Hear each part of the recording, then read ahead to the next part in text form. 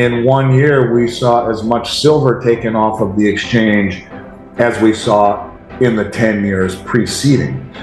We saw as much gold taken off of the exchange as the Bank of Japan holds. We are heading to a place that is going to change the way of life that people in this country are used to anyway. It's going to be a different existence if things play out the way that I think. Since the end of World War II, there's been one Tier 1 reserve, and that's been US dollars and US treasuries.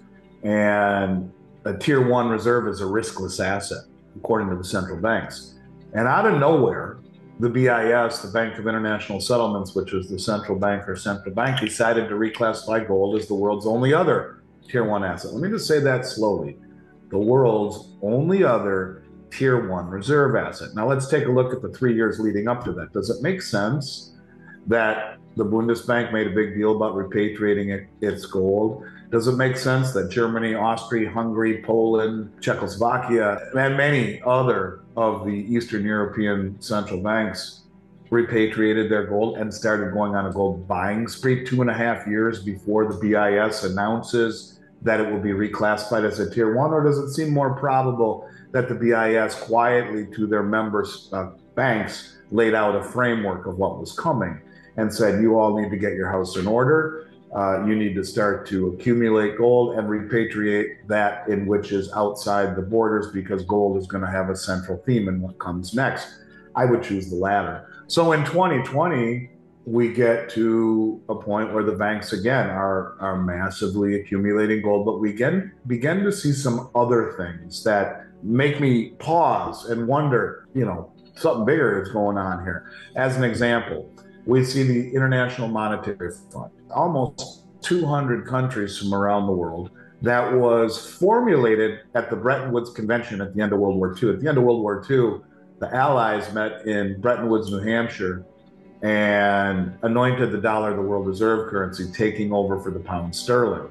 And did a lot of things like peg gold to the dollar at a fixed rate of $35 an ounce, classified dollars and treasuries as a Tier 1 reserve asset, formulated the International Monetary Fund. The IMF was formulated at Bretton Woods. So here we are, 60 years or 80 years later rather, and they're saying, all these countries from around the world say, we want a new Bretton Woods, a new system. They publicly say on their website. Now things are really getting interesting. Now you got the IMF saying we want a new system. We see a rise of a group of reportables on the Commitment of Traders report, which, let me back up and explain what that is. The COMEX market is the commodity exchange here in the States that sets the worldwide price for commodities. And the exchange publishes something every week called the Commitment of Traders. It's a report that shows the positioning of the largest traders on the exchange, only the largest. And typically it was two brackets. You have the commercial banks and the hedge funds. They call them the specs. The specs would be big funds, money managers that are trading large allocations of gold and silver contracts. For investment, the commercials largely are the banks. Now, the commercials have a wider designation.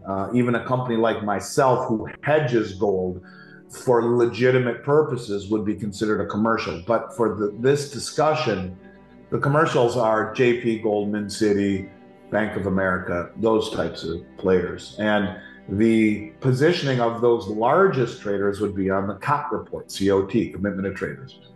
And for all my career, every week it was just the hedge funds or the specs and the commercials. Out of nowhere in 2020, we see the rise of a third group of reportables, and they are called the others. And they are believed to be sovereign wealth funds and family offices. We can call them the most well-funded, well-informed, influential private traders on the planet. And they start draining the COMEX market in 2020 to a degree that no one's ever seen before. An exchange that was never established to be a delivery mechanism, all of a sudden Pandora's box was open, and we see in the year 2020 this group, the others, the most well-funded and well-informed private traders on the planet. Now, 3 years previous, you see all sorts of goings-ons with the central banks and their clandestine accumulation and repatriation of gold. Now, out of nowhere, there's just a coincidence that the others pop up on COMEX and start to drain the exchange. I would submit that these people either are the central banks wearing a different hat or are very close to the information. And in 1 year, we saw as much silver taken off of the exchange as we saw in the 10 years preceding. We saw as much gold taken off of the exchange as the Bank of Japan holds in their official holdings. This is a trend that we have seen to this day, which we will get to later on. But in 2020, you see the IMF say we want a new Bretton Woods. The central banks are still massively accumulating gold. And now you get these private traders off of COMEX that come up out of nowhere that for all the years I've been reading the COT report every week was just the commercials and the specs. Now there's the others. And the others are taking possession, which is something we never have seen before. A central bank digital currency is coming, and I surmise it would be pegged to gold because it's the only other tier one reserve asset in the world. And why the hell are all the central banks gobbling it up and repatriating it, preceding the announcement of its reclassification? And why are these others draining the COMEX? And why is the IMF asking for a new system? Do you see these pieces are starting to come together? I had no idea where we would go from there, that it would actually lead to where we are now. But we'll get there. Now, mile marker number 2 started a little earlier than 2020, but by 2020, it's really taking shape. The Chinese Belt Road and Rail Initiative. Now, when I was talking about this in 2020, no one knew what it was. But it is probably something that everyone should understand vehemently what it is. And it is the most ambitious infrastructure project ever attempted in human history. And it is connecting kind of the old Silk Road, Asia and Africa, parts of Europe and South America. And it is China's ambition to connect all of these countries and build an infrastructure. On the Belt Road Initiative, you have, as an example, all 13 OPEC producing countries. It's approaching 70% of global human population. 45% of global GDP before industrialization. This is no small deal. It is not just connecting these countries with bridges and roads and railways and maritime channels, but it's also connecting them digitally. So I start saying, look, the need for silver in this infrastructure project is enormous. You are connecting 70% of human population digitally as well in a digital and green environment. Silver started taking a very significant role. Anyway, so in 2020, we have the rise of the others. We have the IMF asking for a new system. We have the Belt Road Initiative. We have the banks accumulating and repatriating gold. You can see things are starting to really take shape.